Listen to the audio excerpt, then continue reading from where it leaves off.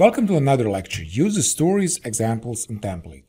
Now let's dive into one of the main Agile and Scrum techniques of expressing requirements, the user story.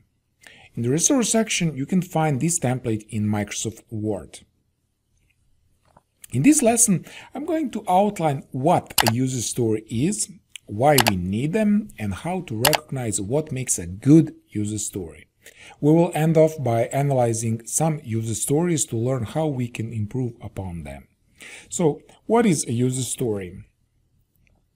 A user story is just a simple way of expressing requirements, and we have already talked about use cases, wireframes, and storyboards. And those were the first techniques covered in this course for expressing requirements. A user story is another way of doing the same thing. User stories are meant to keep all of requirements of your system in a consistent format. They are easy to write, easy to read, and easy to evaluate.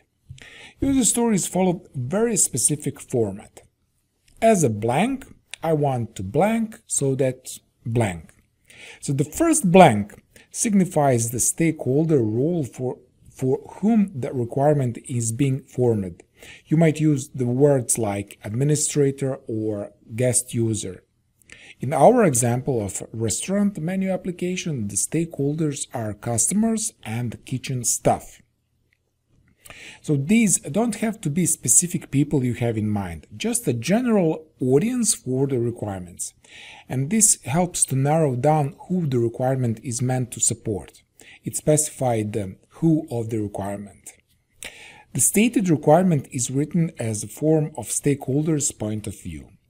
Now the second blank signifies the task or function the stakeholder wants to resolve using the product.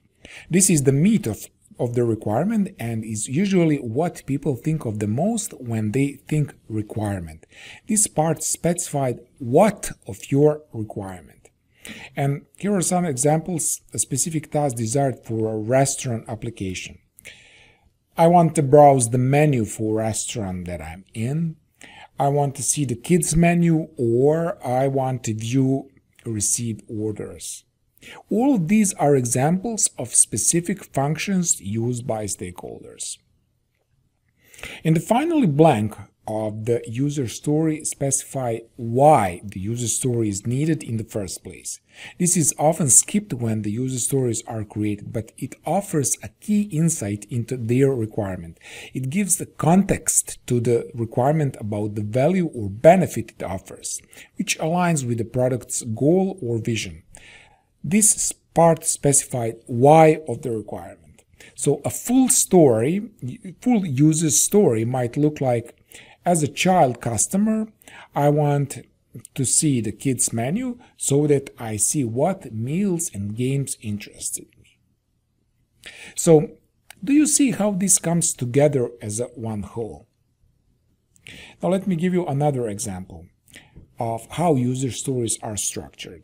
Let's say that you are working on a mobile game project with your client, and they give you the requirement, I want to be able to control my characters using the arrow keys. So how would you structure this requirement to fit the form of a user story? So think for a second, and then please use the user story template to write a proper user story. Okay, you can pause this course, of course. And this is what it's supposed to look like in the user story.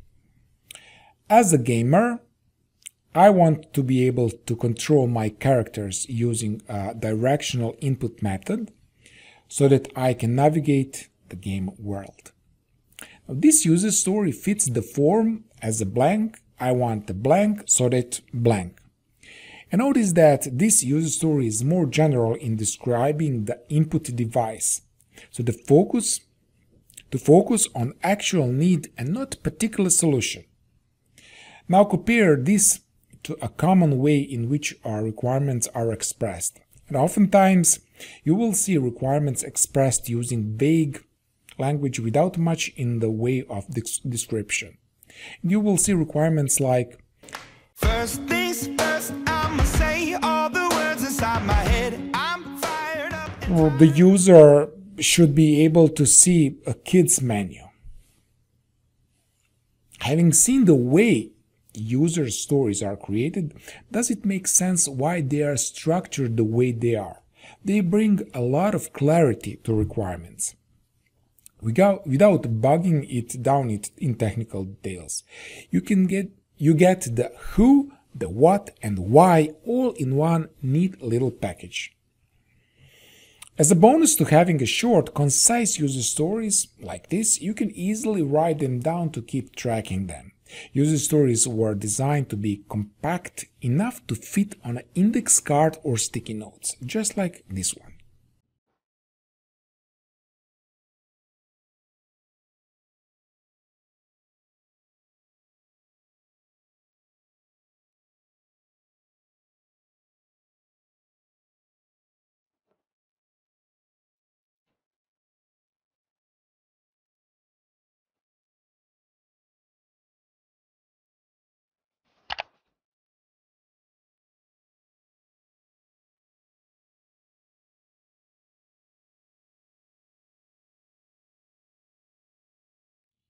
And this way, all the user stories could be laid out and organized in a very visual, physical, and informative way.